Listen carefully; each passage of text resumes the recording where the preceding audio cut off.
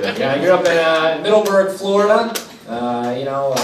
Single father household some of the time, lower middle class. We never felt it. My dad always worked really hard. We always had like assets wrapped up in Camel Cash we could fall back on if we needed it. He smoked a lot of cigarettes, is what I'm saying. Weirdest thing he ever came home with his Camel fortune was he got a Camel brand electrical generator one year that like got us through a hurricane. Have you ever smoked so many cigarettes that you saved your family? You ever done that? He was like a white trash hero. He was real bad.